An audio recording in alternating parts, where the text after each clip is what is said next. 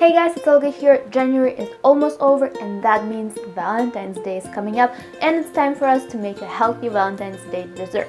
Today I'm going to show you a recipe for chewy vegan brownies, and these brownies are free of dairy, they're free of white sugar and almost gluten-free. I'm actually going to tell you how you can make them completely gluten-free.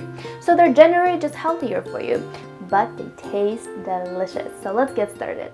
We're going to start by preheating the oven to 350 degrees Fahrenheit. Grab an 8 by 8 inches baking pan and grease it with a little bit of coconut oil. In a large bowl, we're going to combine the dry ingredients.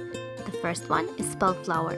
Remember how I told you the recipe is almost gluten-free? It's because we're going to use spelt flour instead of all-purpose flour. Spelt flour is much more nutritious and beneficial to our health than white flour and has significantly less gluten. If you're really worried about gluten, you can use oat flour for this recipe, which will make it 100% gluten-free. Next, we're going to add cocoa powder, a little bit of baking powder and salt. Whisk it all together and set aside. In a separate bowl, mix together agave or maple syrup, applesauce, melted coconut oil, almond milk, and vanilla.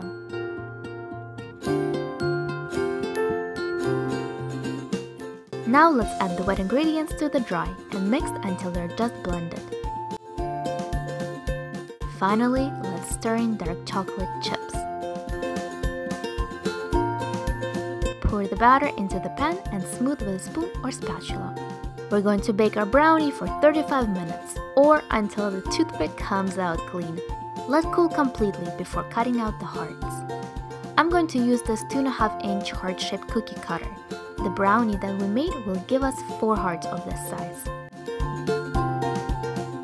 You can serve the brownie hearts just like this, but I like to dust them with a little bit of cocoa powder or frost them with this vegan chocolate ganache.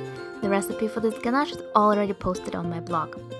Aren't these hearts just adorable? You can also garnish them with fresh berries and some homemade whipped cream.